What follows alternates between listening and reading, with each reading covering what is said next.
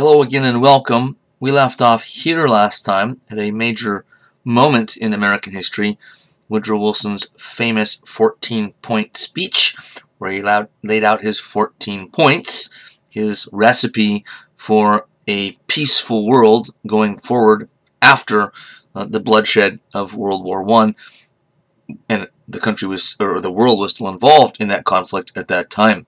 So on the right, we saw the quote from G.J. Meyer, which talks about Wilson's tendency to see the United States as this important exception in the world, and having a need, having a duty to involve itself in the war to bring world peace. So, as odd as it sounds, he's saying we have to fight this bloody war to end war as we know it in the future. So, as the slide says, Wilsonian idealism. This is dripping with idealism, and you could say, and plenty have, self-righteousness and arrogance on Wilson's part, and to the degree that Americans bought into this on Americans' part. Though, remember that just because Wilson has changed his mind doesn't mean all Americans have changed their mind. Certainly some had by this time. Plenty of Americans, if not totally supportive of war at this point, were at least getting closer to it because of provocations from Germany of the type we've already talked about. Nonetheless, the Wilson administration wasn't going to leave anything to chance, didn't leave anything to chance, and started a massive public relations blitz, massive propaganda blitz, which centered around the new Committee on Public Information, or CPI, headed by a noted journalist named George Creel. You see pictured here. So this was a monstrous propaganda machine. Creel said designed to fan the anger of an aroused people. So this agency had a huge role in convincing the American people to go to war, and zealously at that. And it appears to have had quite a tremendous effect and impact. So the techniques that they used to convince Americans would go on to, after the war in the 1920s, to be sort of the founding principles and ideas in advertising and public relations in the private sector, in the corporate and business world. So that many of the leaders, like Edward Bernays, who we see on the screen here, I'll quote him in a moment, became the leaders of the PR industry on Madison Avenue in New York City, centered there in the 1920s and beyond.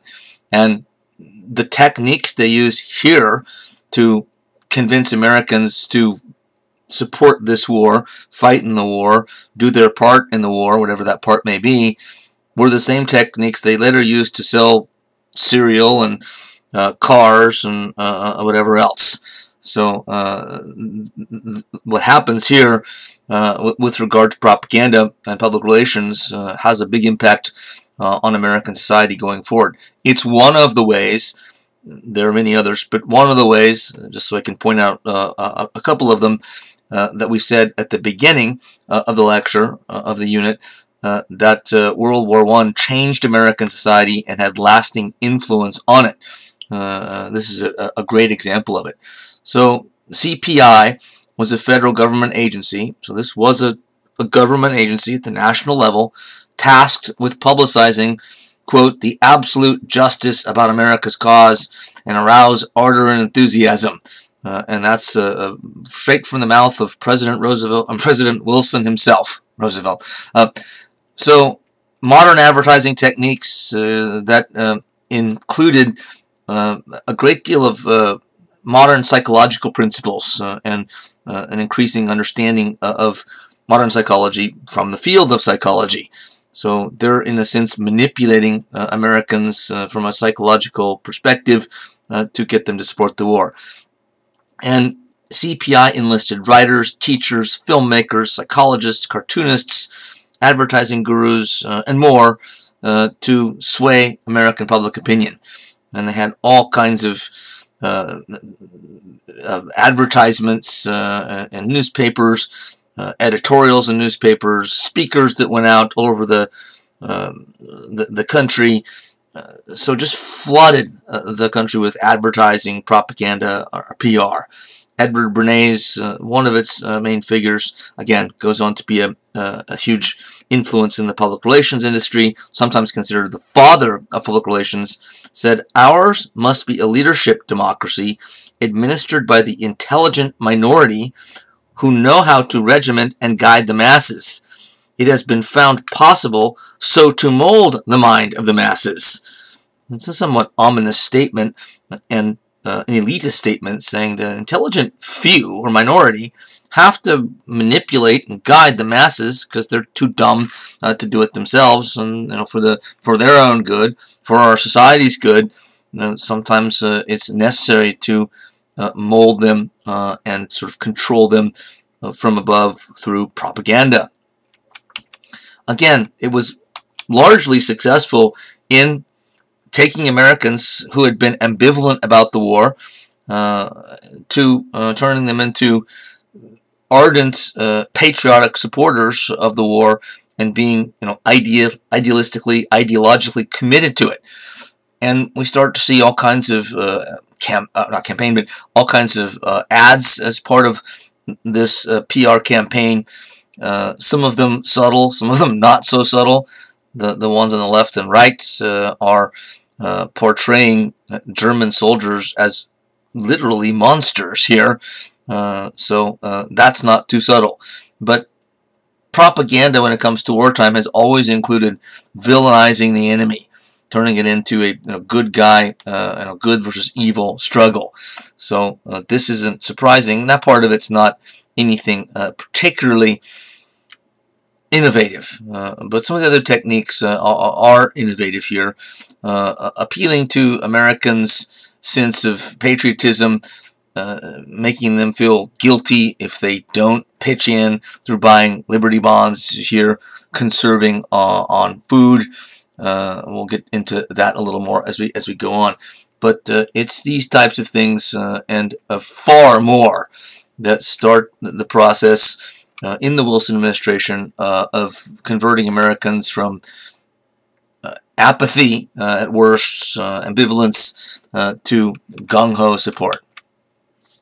So turning that ambivalence into this type of support included 75,000 of what were called 4-minute men, people who went around cities and towns and sort of just like prop themselves up on a soapbox, like Times Square in New York, wherever else where there's a crowd of people, and made these short, ultra-patriotic speeches to convince Americans. All kinds of, again, we saw posters, political cartoons, news articles. Sometimes editorials were written in newspapers with some sort of fake name at the bottom of it, like a letter to the editor, saying, signed, Joe Smith, and it would say things like, any American who doesn't support this war is unpatriotic and un-American, and they should be ashamed of themselves, they should be shipped out of the country, etc.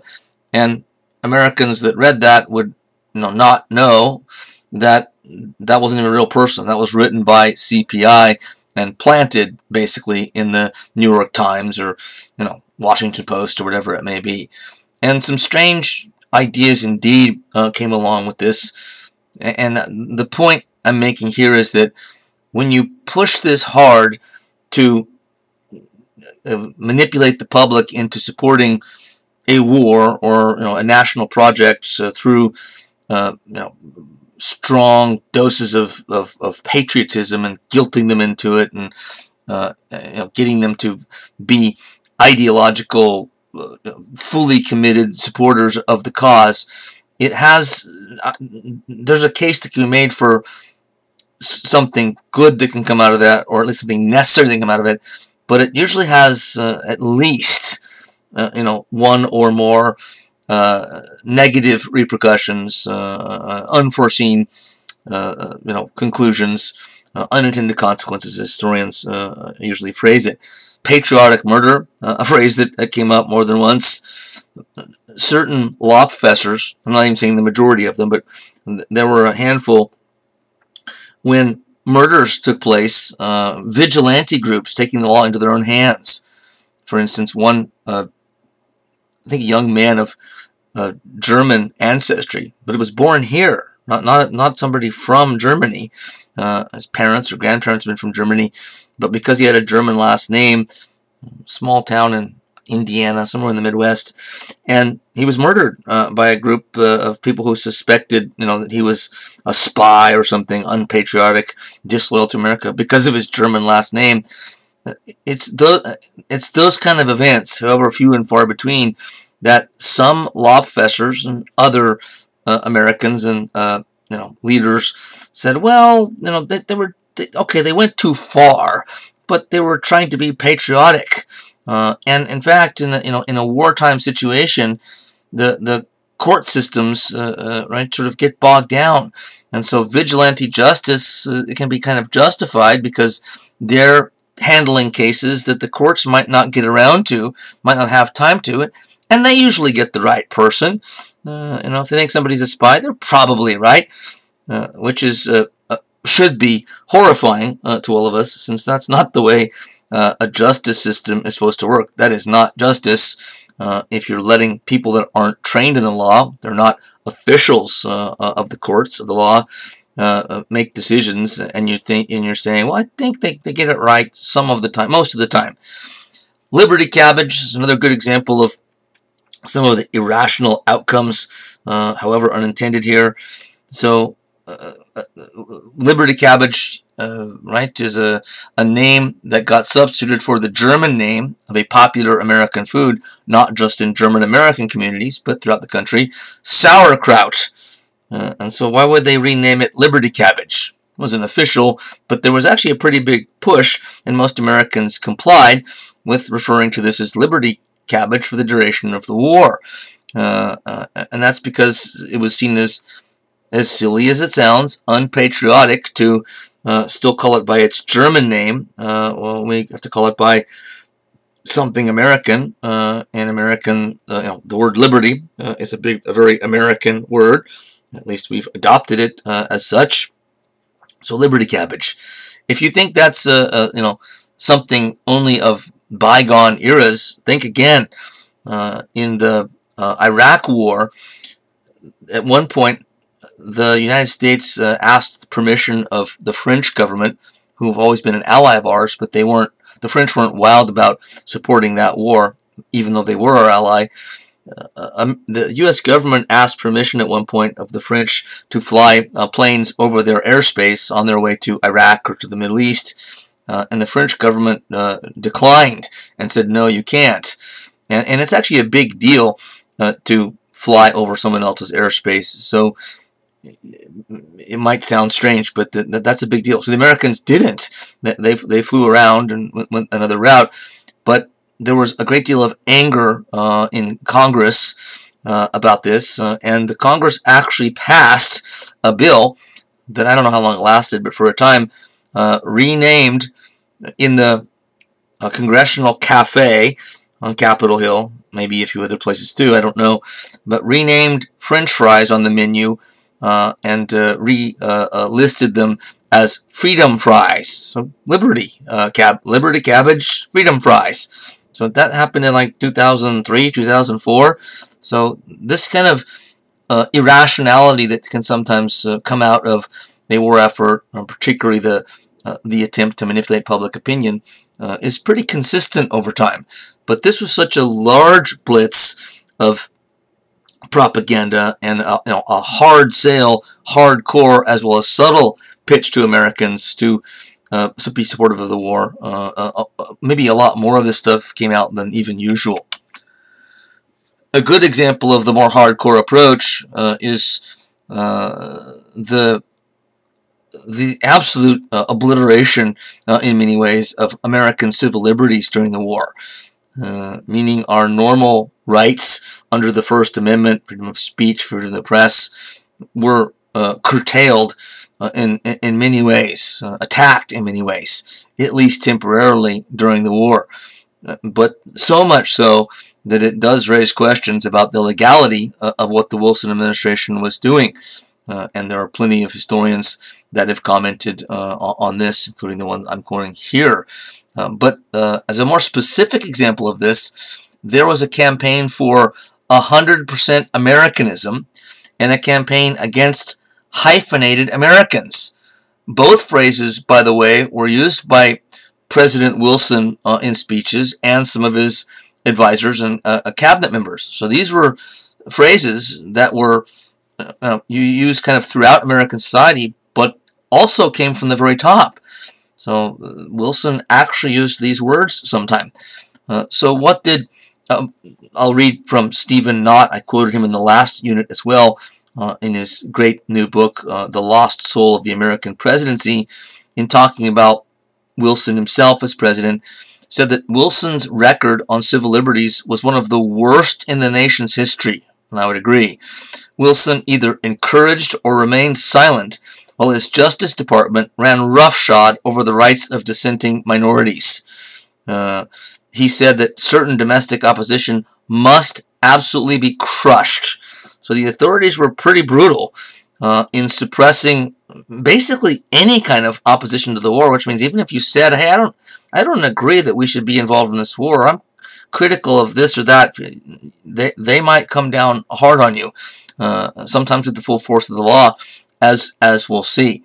When it says ran roughshod over the rights of dissenting minorities, they mean minority in the sense that the fraction of the population that went to the extreme of openly opposing the war. Because remember, most Americans were swayed by this propaganda blitz, CPI, and their techniques. So it was a minority of citizens that was openly critical. But they're the ones now who are under threat from government reaction. So Knott goes on to say dissenters, meaning those who opposed the war, were routinely arrested, harassed, or deported, in some cases for simply speaking out against American involvement in the conflict. Wilson himself talked about men as communities are supreme over men as individuals. And this is another example of how this war kind of overlaps with progressivism, progressive thinking. Remember that the progressives believed that the United States needed to think more collectively and less about individual liberty and freedom. And that's exactly what Wilson is saying needs to be done here. It's not about your freedom to speak or to publish something you want to in a newspaper. It's about the needs of the whole collective society. And progressives, not surprisingly, did support some of these policies, at least when they had these kind of progressive elements and values contained in them. Oh, what about the hyphenated Americans? Oh, I didn't even get to 100% Americanism. Excuse me. So what does that even mean? Why does that sound ominous? It doesn't, I think, at first glance to most people. But if you think about it a little further, and we will, 100% Americanism, what's the point of even saying that? Who's 100% American? Who's not? What are the criteria? Who gets to decide? Right? And when you start asking those kind of questions, then it starts to sound frightening. Right? Think if the phrase were 100% communism, 100% Nazism. So what if you're an American and you like sauerkraut, a German dish? Does that reduce you to 98% American? If I drive an Audi, like I do, does that reduce me now to 75% American or lower? So what is 100% American? Especially in a country of immigrants and their descendants, as it already was at the time. That's a particularly scary phrase. And when the president himself is using it, it's clear there's a pressure on everybody to conform with a policy and the government, the war effort by the government and the military, but also to whatever is considered to be American, even if you have to try to guess what that's supposed to mean. The campaign for 100% Americanism was done alongside, prosecuted alongside, a campaign against hyphenated Americans. What does that mean? Well, hyphenated Americans, of course, is like African Americans today, Asian Americans, Hispanic Americans, etc. And so what is the president and the government saying? What they're saying, and this is where we can see really how harsh this is, and how much it violates basic principles of American freedom and the Constitution, that Wilson and company are saying, no, it's no longer acceptable to call yourself an Asian American, a Mexican American. Pick one. You're either one or the other. You're either American or you're Asian, right? You're either Hispanic or you're American. Pick one. So, right, today we commonly accept that kind of hyphenated identity, but they weren't having it, at least officially, starting at the top during World War I.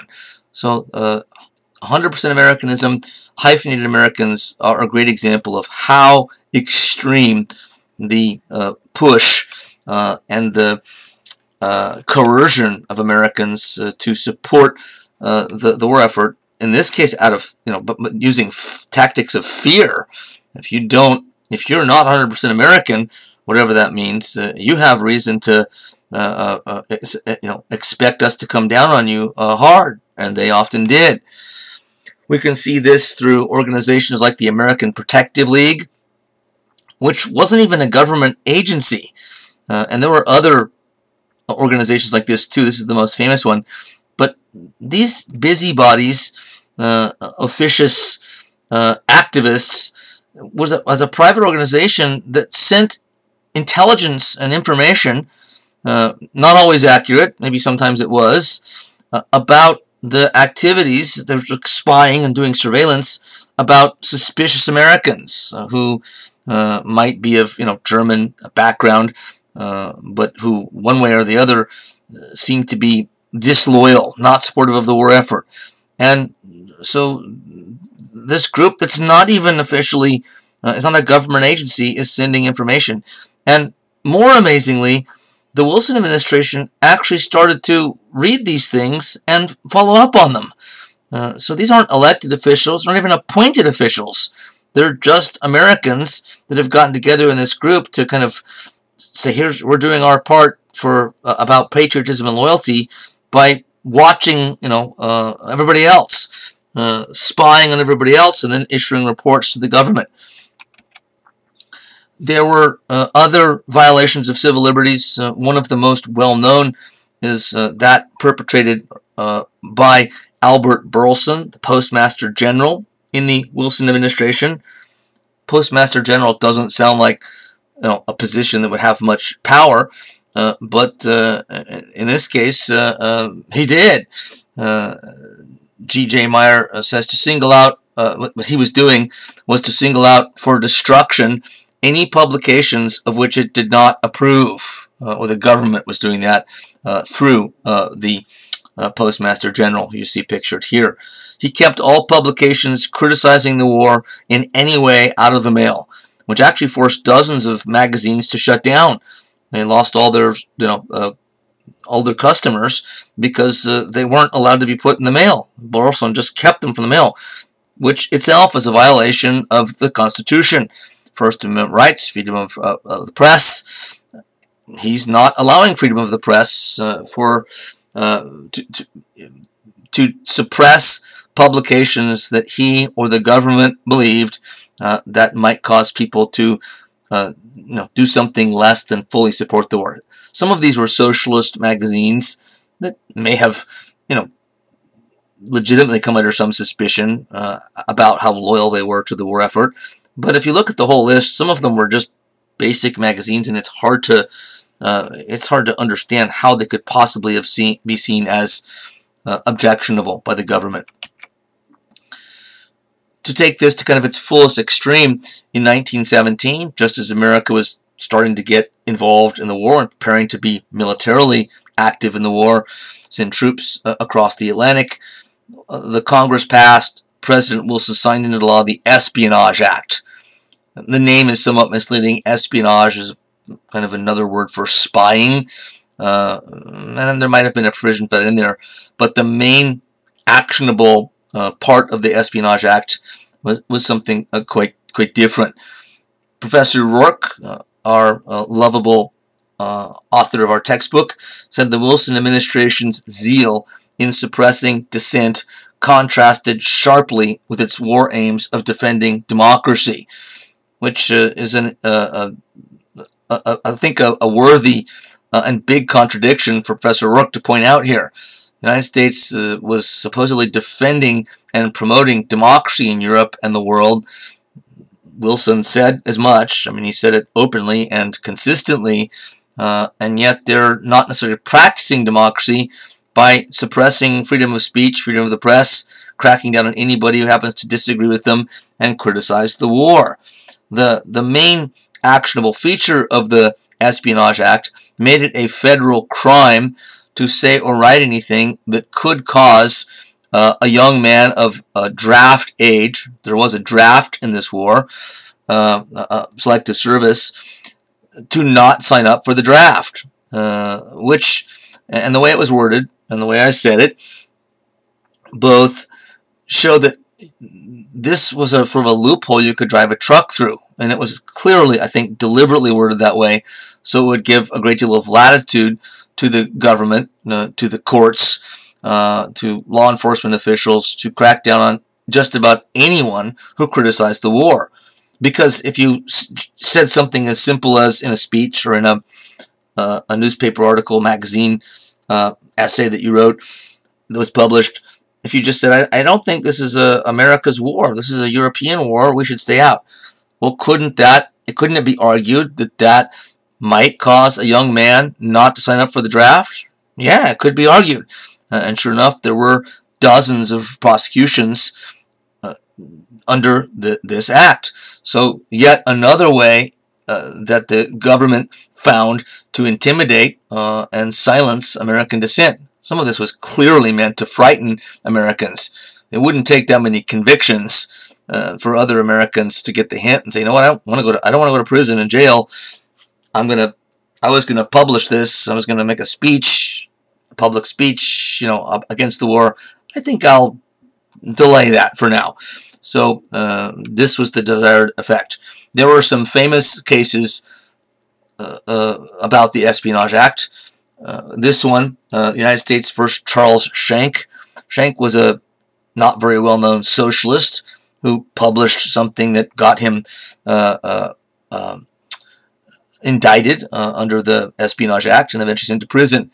The 1919 date there is the date when the court decision was finally made, which is after the war, but his actions that landed him in jail, that caused the Supreme Court to eventually make a decision on what he had done, happened during the war.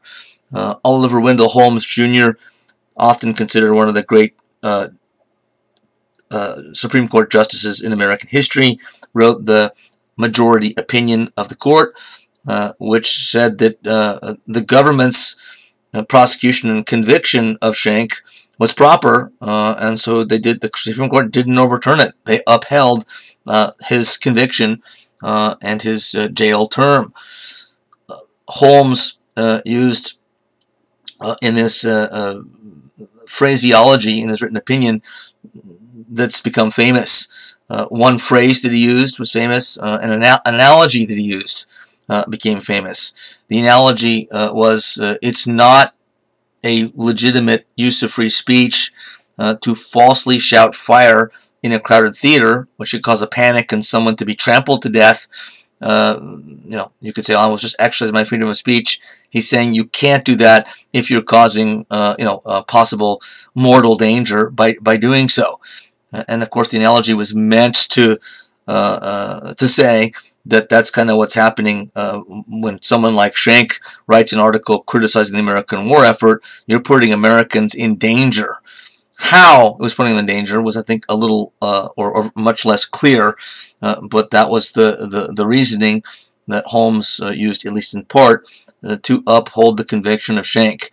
He also talked about kind of a test that should be used that said that, yeah, you have the right to freedom of speech, of course, as an American citizen under the First Amendment and freedom of the press, but not if your speech or your published words pose a clear and present danger to American society. And, of course, Holmes is saying, the justice that wrote this opinion, that what Schenck and others have done by criticizing the war effort is pose a clear and present danger. Again, exactly how was left a little bit more vague. Another famous case over the Espionage Act was one involving someone we already know well, Eugene V. Debs. Remember, Debs has already gone to prison once for his role in the Pullman boycott, his huge role in the Pullman boycott, after there was a federal injunction making the strike basically illegal.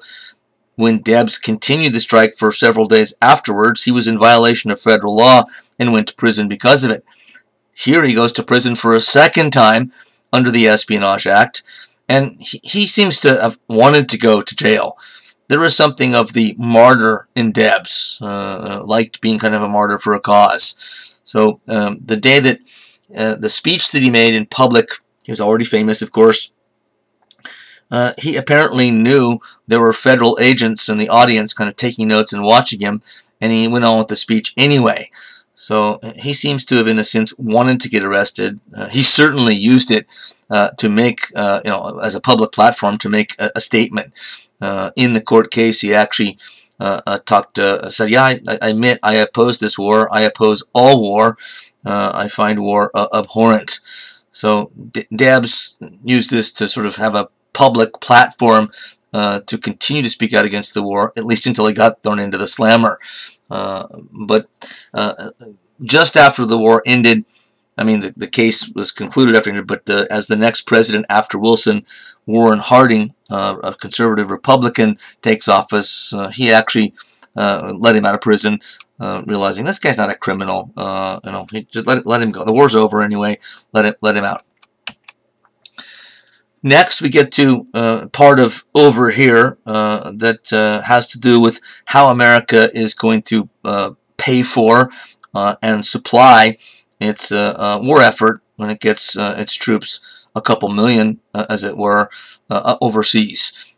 So there needed to be a ramping up of military production and supplies and weapons. So this brought the wartime economy about, which meant, in part, new government agencies that would be temporary, but that were designed to, in a sense, force or lean on American business and the private sector to follow the lead of the government, to do what the government wants it to do, and kind of coordinate its economic activity and produce things that the government wants them to produce. So the War Industries Board was headed by Bernard Baruch, who you see here, a successful, extremely wealthy, and well-known financier and banker on Wall Street. He became the head of the board, which was a clever appointment because the big capitalists, owners of big companies and major industries like steel and otherwise,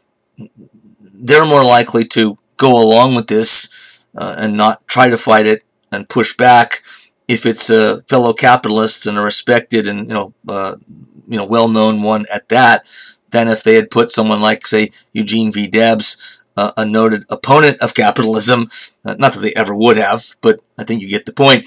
Baruch made it much easier, and he didn't have to even lean too heavily on businesses because it was kind of like delivering a message with a in a velvet glove with an iron fist underneath. He could sort of smile and ask them politely, the government would like it if you, for the time being, suspended your production of this and started producing this for the war effort. And he would appeal to their patriotism and etc., etc. but most businesses complied, and again, politely on both sides. Baruch requesting politely, them responding politely with a yes, because they knew things could get rough and tough, and they'd probably lose against the federal government if they resisted. So the agency was started in 1917.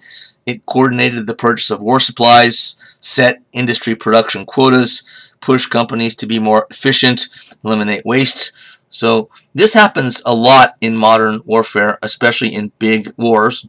World wars, of course, are big ones. It's not just the United States. The other countries in this war and the next World War did the same thing. And that is, normally capitalist economies in wartime get altered somewhat. Not that all aspects of capitalism are gone. They certainly weren't here. Profits are still flowing into the pockets of the owners and CEOs and investors in these companies. But the government does start to take more of an active role than it does in peacetime. It's always meant to be temporary, and it certainly was here. But nonetheless, this is unprecedented in a capitalist society. But wartime emergencies are seen as just that, emergencies, and it's believed that, I guess the major philosophy behind this, we could say, anywhere, is that normally capitalist economies exist through the law and sort of work day to day by adhering to laws of supply and demand and competition, which aren't necessarily predictable. And unpredictability, instability in markets is not preferable to governments in wartime because it could hurt the war effort. So the government steps in these kind of situations to try to take a more active role to make the economy more predictable, because they're calling the shots and not letting, again, free market operations and principles as much dictate the economy. So this is the idea behind it. Another government agency that was formed to do something similar, take sort of more control of the economy in American society for the benefit of the war effort, and believed that the whole society needed to be behind the war effort, was the Food Administration. And I'm just picking out a couple. There were other agencies too. This one, the president picked Herbert Hoover, a rising star in American politics and business, to run the administration.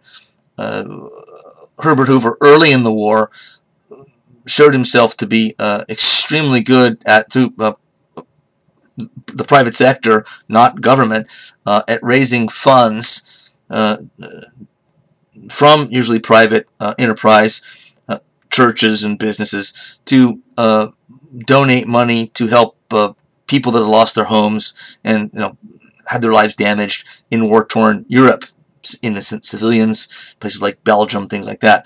And he was so successful at it, and it drew so much attention that this is what led to President Wilson appointing him as head of the Food Administration. And as we'll see, his career takes off even more after this. And he did a masterful job overall in running this administration. But the idea behind this was that since the war is such a huge economic commitment and a giant commitment of resources, Americans need to cut back on food and other things, other resources, so that there's more left over, or enough left over to supply the troops at the front across in France. And there was an ad kind of PR campaign for this as well. Meatless Mondays, wheatless Wednesdays, using alliteration to remind people that, like, one day a week, don't eat wheat. One day a week, don't eat meat. And this wasn't, this wasn't so oppressive that if you didn't do it, the cops are going to knock down your door and drag you out and throw you in a dungeon somewhere. But there was, a certain amount of pressure, kind of a patriotic pressure, again, guilting people into it. So there was a propaganda PR element to the Food Administration as well. As far as over there is concerned, now we get to the Great War in Europe, and we're only going to focus on one of many theaters or fronts in this war, the Western Front, because this is the only place the United States sent troops and fought. It is the front in the war that Americans, partly because of that, even now learn the most about, tend to be most fascinated with. The trench warfare that we'll see here, which didn't exist, at least to that degree, dominated the way the war was fought on the Western Front, is particularly fascinating to people for various reasons.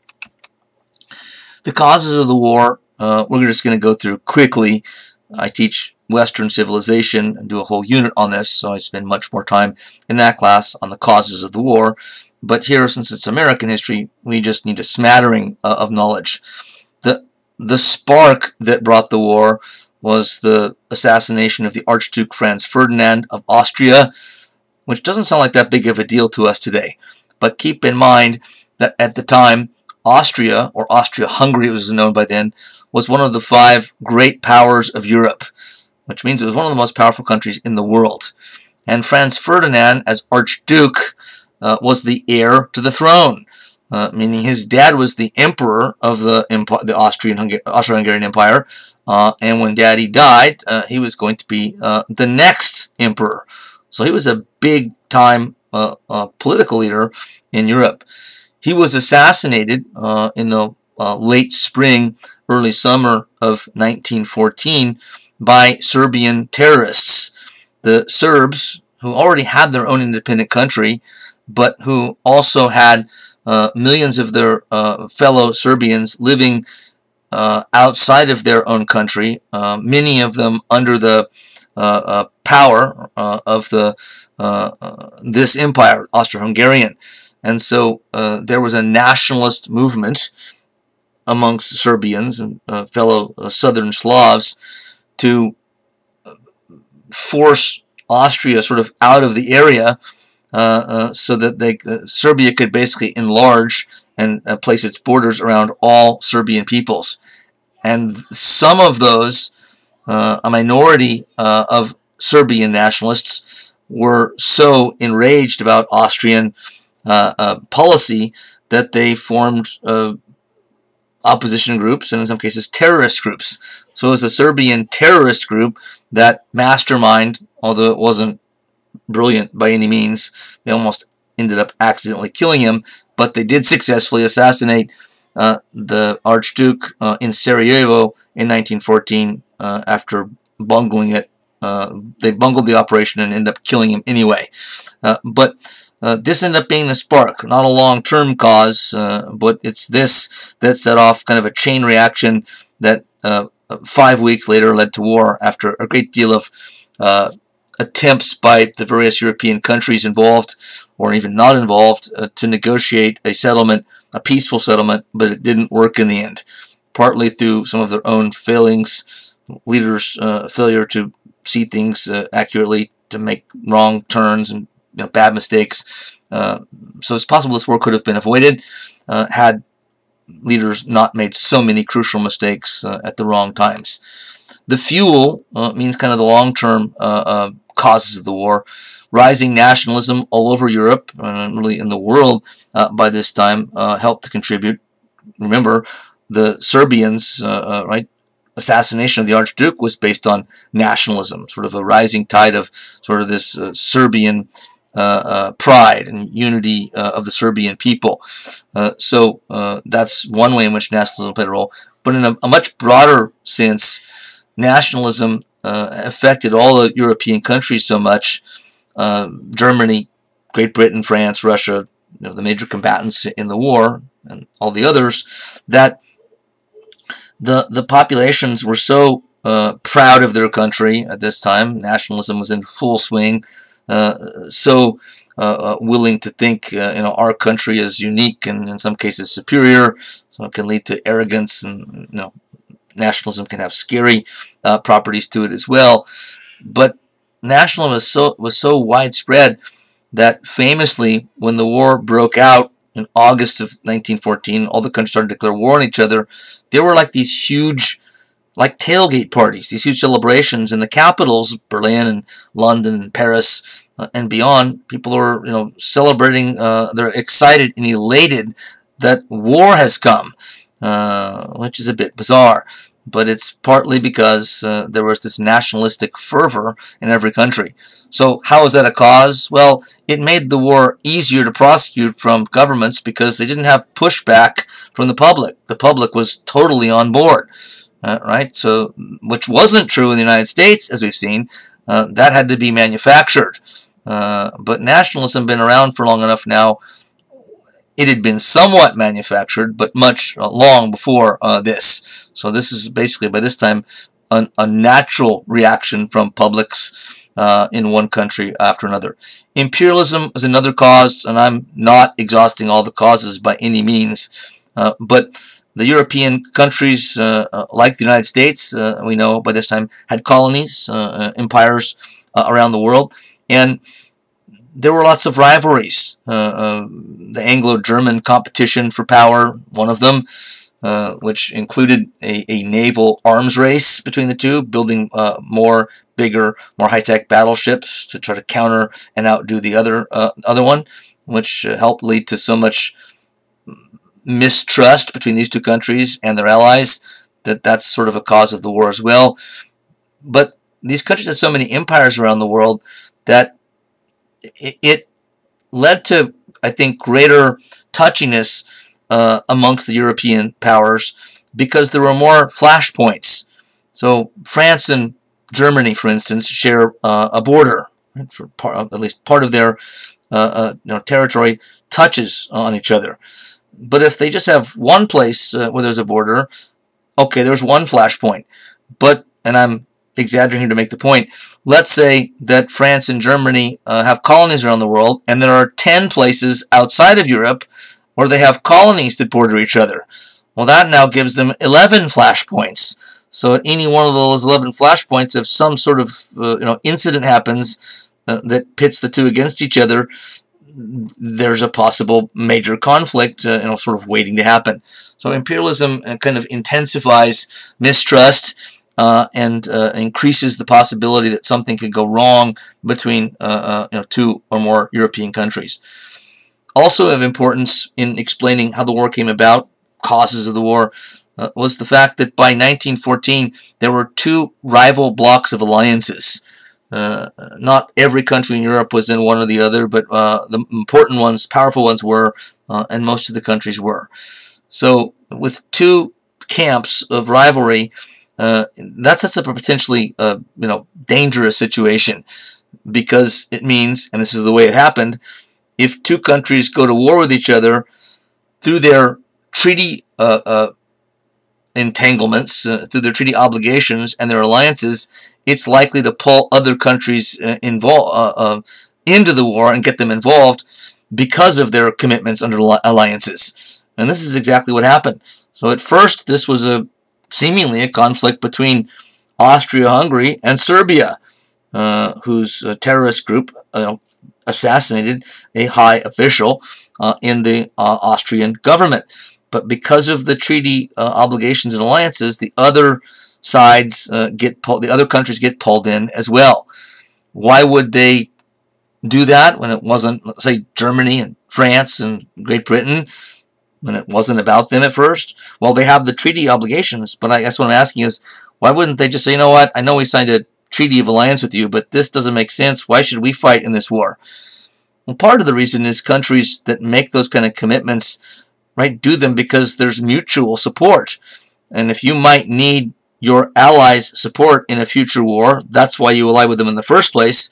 If you don't follow through and they need help, they're certainly not going to follow through when you need help. So countries do tend to adhere to their alliance commitments. They don't always. In this case, they all did, which led to a much bigger and more violent war. Trench warfare, again, the main feature of warfare that was different from the other fronts, Russian front, Italian front, etc., in this war. And trench warfare was horrific, and it's hard to imagine someone being involved in this, but that's partly what makes it so fascinating, I think, to so many people. Why trench warfare? Because when German forces invaded France in the fall of 1914, they were trying to take Paris and knock France out of the war quickly, but they only got a certain way into France before the French and their British allies, sent troops, so the French and the British are fighting, shoulder to shoulder, stopped them, but the French and the British couldn't push the Germans out. So a stalemate developed where both sides couldn't move the other side backwards, so they dug in. By the end of 1914, there were about 600 miles of trenches stretching from the English Channel to neutral Switzerland. This honeycomb of trenches on both sides. And this allowed for just enormous bloodshed and carnage and just hardship in multiple ways for soldiers. If you were in one of these trenches, the chances that you weren't going to make it back alive to your home were strong. And this is what Americans are signing up for by 1917 and actually getting involved in by 1918. This is also part of industrialized or total war. And one way total war means many things, but in part it means that in a total war, it's such a big commitment that everyone in the country is enlisted in one way or another. So even in the United States, we've already seen this as kind of a total war, because once the U.S. gets involved, the country is expecting them, the government is expecting them to conserve food, expecting them to buy Liberty bonds. Workers have to go to work to make weapons. So the whole country is mobilized. Not all of them are in the military, but they're all mobilized and playing some role in supporting the war effort. A total war. Industrialized, right? This is post-industrial revolution, and the point here is that there's no way that these countries could have sat in the same trenches for 4 straight years and fired shells and machine guns at each other basically in the same place for this long, killing millions of people without industrialization. Why? Well, partly just the food. In previous centuries, before the Industrial Revolution, say go back 2 centuries before this, there's no way armies could have stayed for 4 years in this part of France and fired at each other without leaving, because they would have eaten all the food too quickly in the area and they would have had to move to some other part of the country. So military forces had to move around much of the time before the Industrial Revolution in order to eat. But because of industrialization, these poor British soldiers who you see here and their counterparts on the other side could just sit in the same place because they'd have canned goods shipped in, and on trucks, planes and trucks, and boats and trucks in those days. So the industrialization, the process of industrialization, allowed this kind of carnage to take place in one place without really moving for 4 straight years. So once President Wilson decides the country must go to war and convinces enough Americans through the propaganda blitz, they began to organize the Expeditionary Force under John Blackjack Pershing. Not very well known today, but arguably one of the greatest generals in American history, who led 2 million troops, at least at the height of American forces involvement there. The U.S. lost 120,000, killed about twice that many wounded, and thousands of prisoners of war and people missing in action. The Americans were, of course, brand new to trench warfare, so they were somewhat green, but that appears to have helped them in certain ways. German soldiers famously became somewhat afraid of Americans. They thought Americans were like crazy killers because they were so aggressive. But that might have been, and was mainly out of a sense of naivete.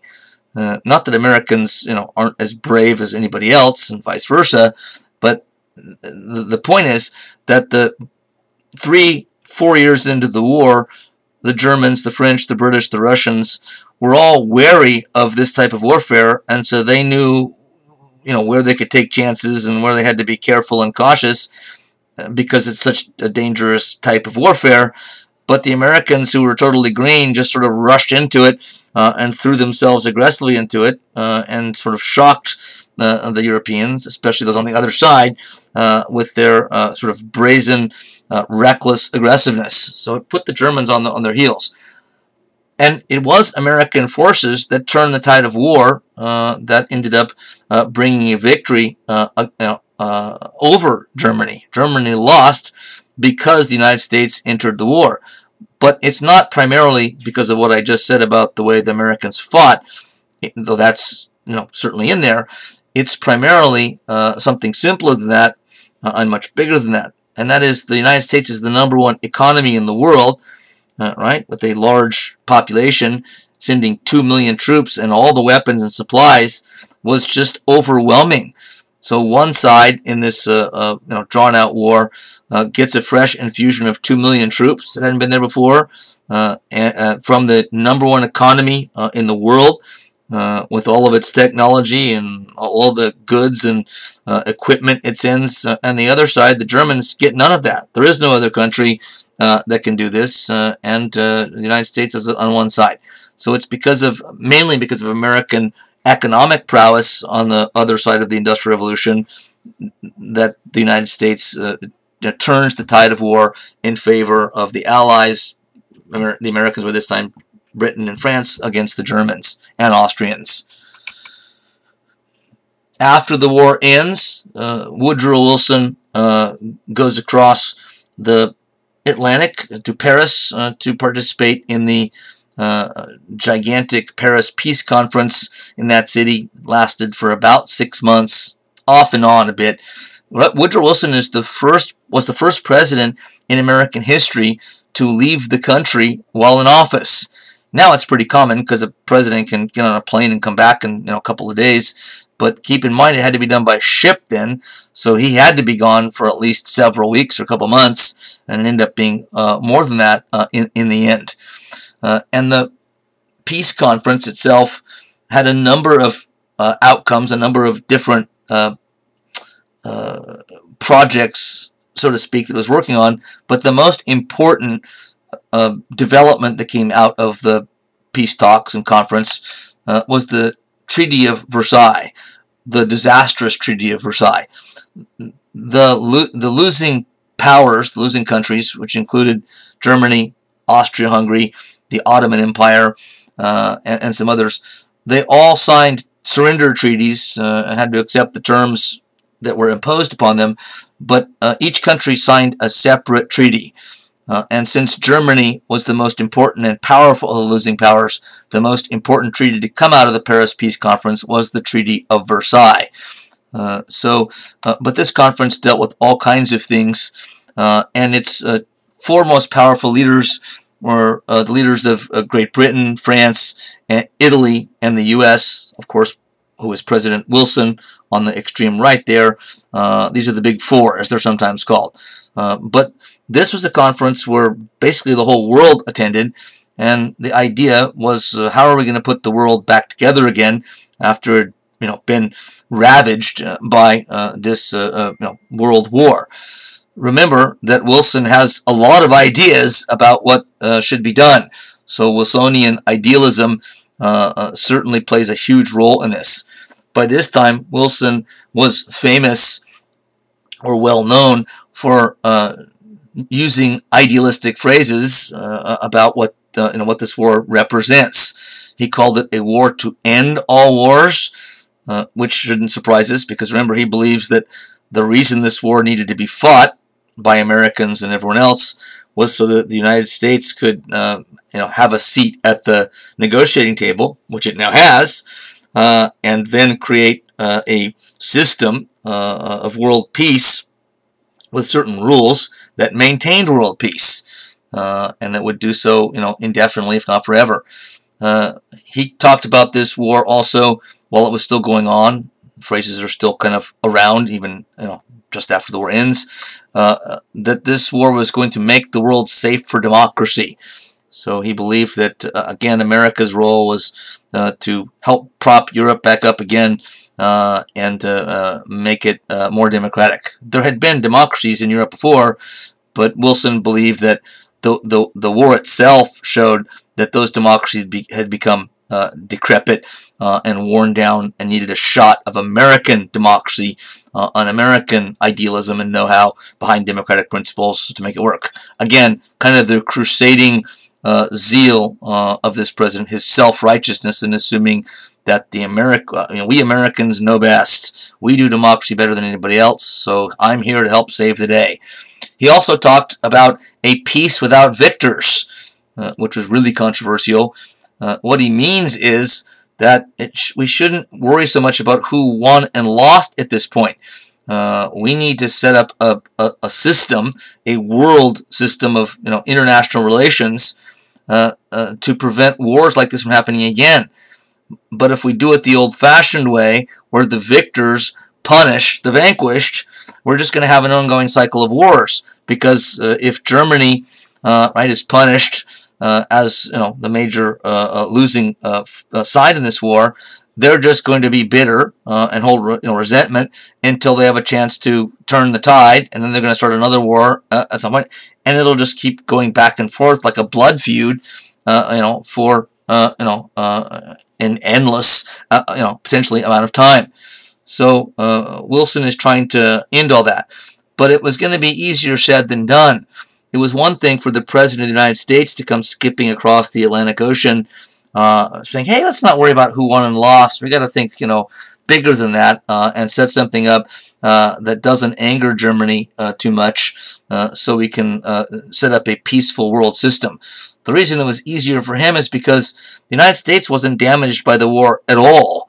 None of the war was fought in the United States, so Americans weren't affected in that sense. And the United States didn't get into the war till the very end, so at least relatively speaking, it took light casualties. Over 100,000 killed doesn't sound light, but keep in mind, just to take France, the French lost about 2 million troops killed in this war. So Wilson seemed impervious to the notion that maybe the Europeans aren't going to like the idea of not punishing Germany because they suffered and died in such huge numbers to win this war over Germany.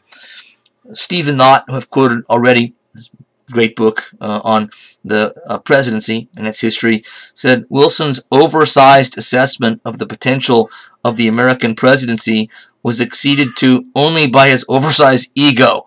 Wilson's conception of himself was little short of messianic. Messianic means he believed he was like a messiah, said one eminent historian. Wilson's self-identification as a savior was evident in his frequent public pronouncements elevating every issue to a matter of deep moral import. French President Clemenceau, an ally, said of Wilson, quote, he thinks he is another Jesus Christ come upon earth to reform men.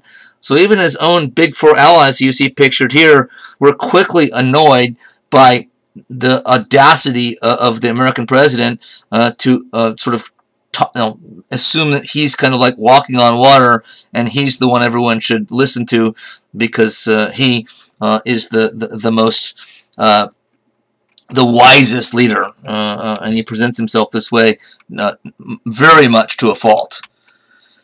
So the disastrous Treaty of Versailles, again the most important outcome of this lengthy period of peace talks in and around Paris, in the end combined Wilson's idealism with the European countries, mainly Britain and France, concern for a more realistic outcome and a certain amount of vengeance. They wanted revenge. That's not to say that Germany was necessarily at fault for this war. There's plenty of blame to go around. Historians all believe that every country involved in World War I bears some share of the blame. Now, it's true that most of them think that Germany bears a larger share of the blame than any of the other countries, but none of them think that Germany deserves all of the blame. And keep in mind, this is pre-Nazi Germany. Hitler fought as a young man in World War I, but he was just a corporal in the trenches, not even an officer. And nobody knew he was going to be, he was a nobody. Nobody knew he was going to be a world leader at some point. So this is before the Nazis. So sometimes if you say, well, historians think the Germans were most responsible for World War I. Yeah, Nazis. No, this is not a Nazi Germany. Nothing like it at all. So for the British and the French to want to punish the Germans, a sense of revenge and vengeance, was understandable, even if it wasn't entirely Germany's fault. France lost again 2 million of its young men in combat. Its public is not going to think anything but that Germany is the villain here. Wilson could more easily think of it another way because America didn't suffer as badly. Wilson only got really one theory that he wanted, or one part of his 14 points out of this, and that's what you see at the bottom of the screen, his League of Nations, which was his most important idea. That was the linchpin of the whole 14 points. He got that into the treaty, so his fellow Big Four allies agreed to that, but what Wilson had to cave into, which he didn't want to because of his overall views on this, were huge reparations payments that Germany was forced to pay over a long period of time, imposed limits on German industrial and military production over a long period of time. The War Guilt Clause, Article 231 of the Treaty of Versailles, which said in legalese language, more or less, we, Germany, agree that the war's our fault, and they were forced to sign it. You can see a drawing of the signing ceremony here. Forced to sign it because, not because they agreed with it, but because they were kind of dead in the water. What else can we do? They're basically, or they might as well be pointing a gun to our heads and saying, sign this document that admits that you're at fault. So the German leaders did because they really had no choice. But this brought about the kind of bitterness and anger in Germany that was what Wilson was trying to stay away from, especially the War Guilt Clause. The ink wasn't even dry on the Treaty of Versailles yet before almost all Germans were deeply embittered and maybe permanently embittered over this treaty.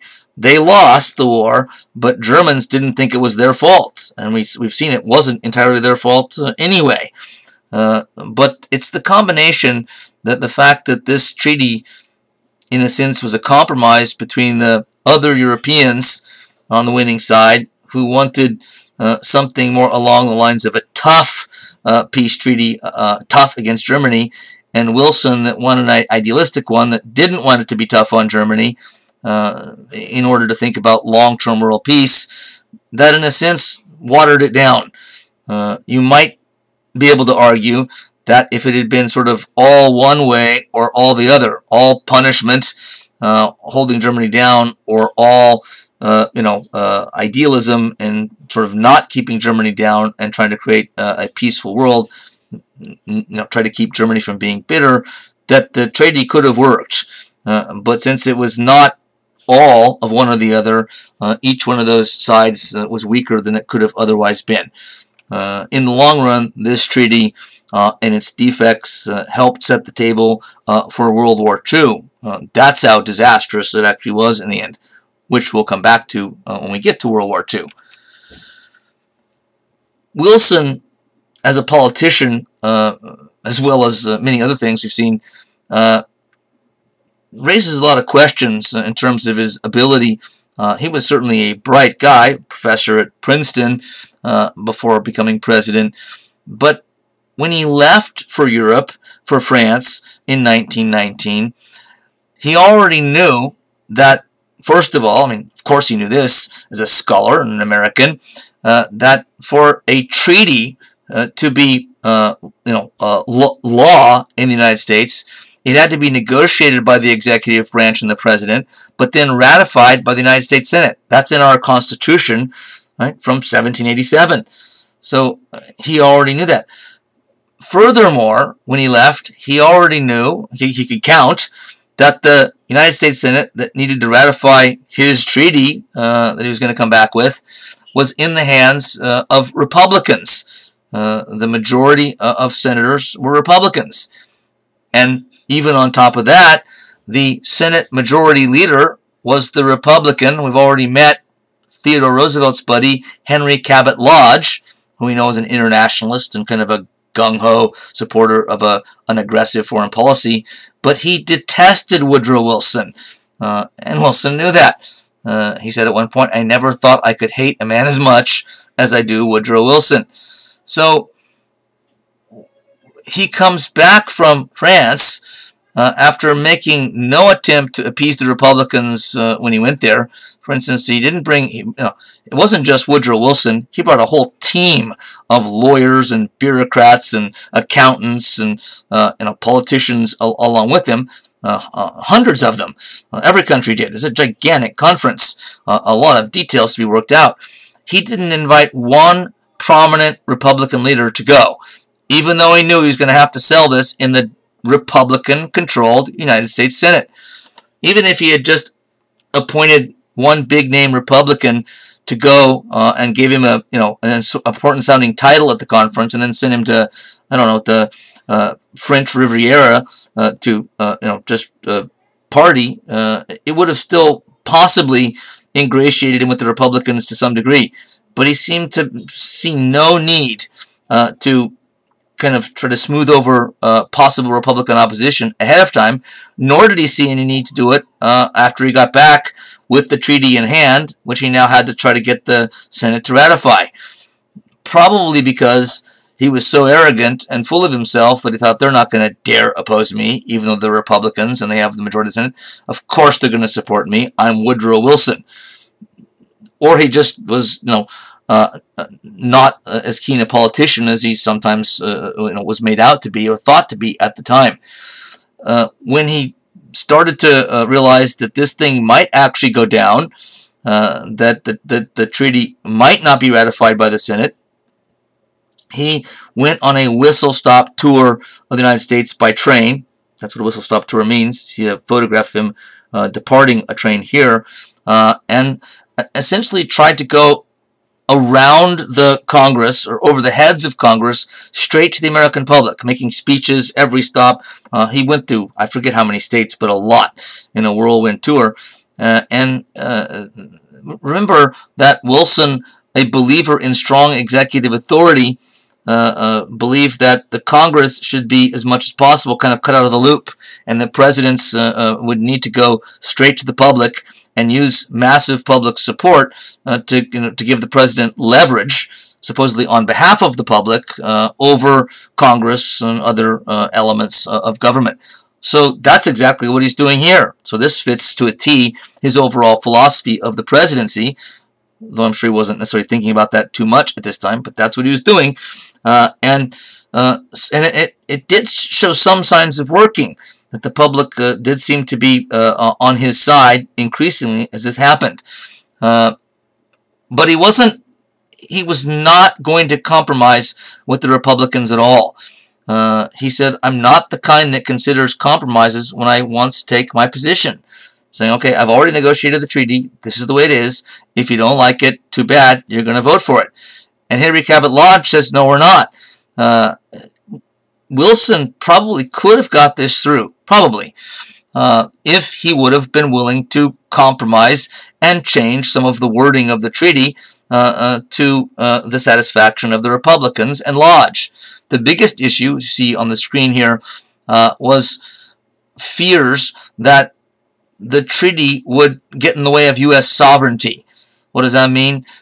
U.S. power, so that mostly Republicans feared that this treaty would take away decision-making power about what's in America's best interest in the future to the League of Nations, to a European or world body, and it would then put America in a sort of the American government in a less powerful position when it dealt with world issues. And they were extremely wary of this possibility. So had Wilson been willing to concede and change the sort of strength make sure that there were reassurances in the treaty that bolstered American sovereignty vis-a-vis the League of Nations, he might have been able to sell this. But he made no attempt, because as you see at the bottom, the quote, he meant that. And he was that stubborn of a guy, that confident in himself, I would say that arrogant, that he didn't think he needed to compromise. To make matters worse for him, he had been working so hard for months in Paris, and now he was getting up there in years, and now makes this tour by train where he's constantly making speeches after clearly being exhausted from all those months away, working the entire time.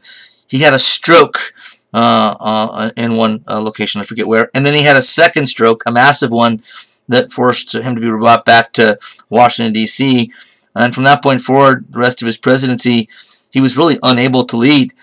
He was mentally still there, though I think his speech pattern was slower, but he physically couldn't really get around. And the presidency is a more physical job than it sometimes may seem. I mean, it's mostly a mental job, but if you can't move, it's hard to sort of carry out all the responsibilities of president.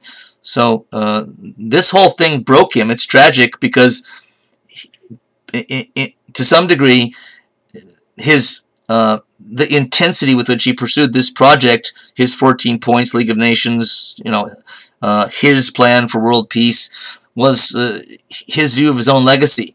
I'm thinking, I'm going to go down as a hero, one of the biggest heroes in history, because I'll be the guy that figured out how to bring peace to the world for the first time ever.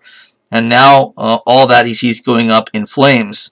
Though a lot of it is his own fault, his own stubbornness, his own arrogance, nonetheless, he's still, this is still tragic.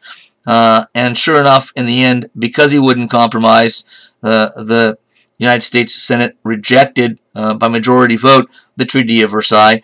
And ironically then, the United States, whose president was the guy that created the idea of a League of Nations, was the one country that didn't participate in it because of the events that we just mentioned. As far as the consequences of the war are concerned, it made the U.S. unquestionably the most powerful economy and really country in the world going forward.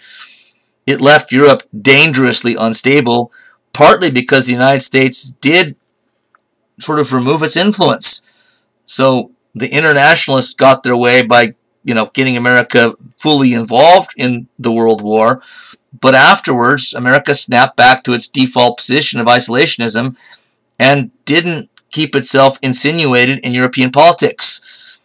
And since we know that Hitler came to power, we're going to get to that soon enough, in Europe, it's a legitimate question to ask if the United States would have stayed committed in Europe after World War I, maybe even kept troops stationed there and watched over Germany under the Treaty of Versailles provisions, would Hitler have been able to come to power and do what he did?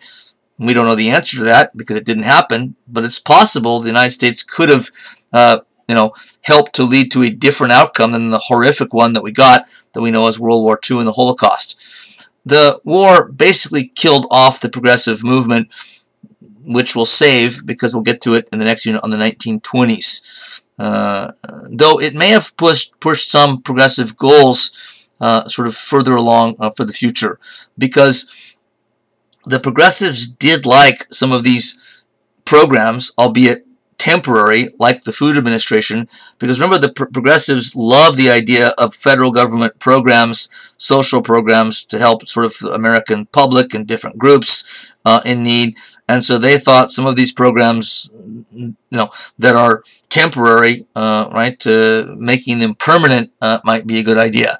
Just the overall way in which the Wilson administration had handled this war, with the government being very hands-on as opposed to hands-off, appealed to progressive sensibilities. Thank you.